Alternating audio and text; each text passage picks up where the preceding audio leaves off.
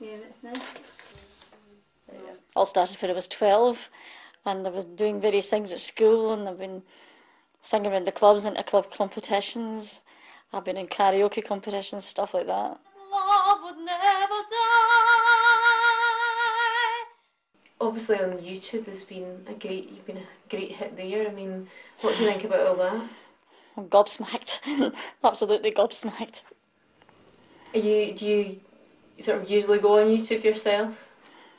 Haven't seen YouTube or anything like that, but I understand it's quite immense. Well, I think it's the latest figure's about 11 million hits on it. That's immense, all right. So you're quite a star. Cool. Well, all I can say is thank you. I pray that God would be forgiving. I'll take it all in my stride. Take it all in my stride. And are you enjoying it? I'm enjoying it, honestly. I am.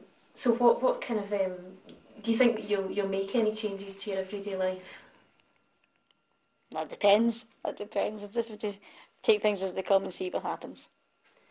What about things like, I mean, would you move from here? Not from your terrace, no. I was born and bred here. I won't leave here. Thanks, Susan. Thank you very much. Thanks to everybody. Thank you.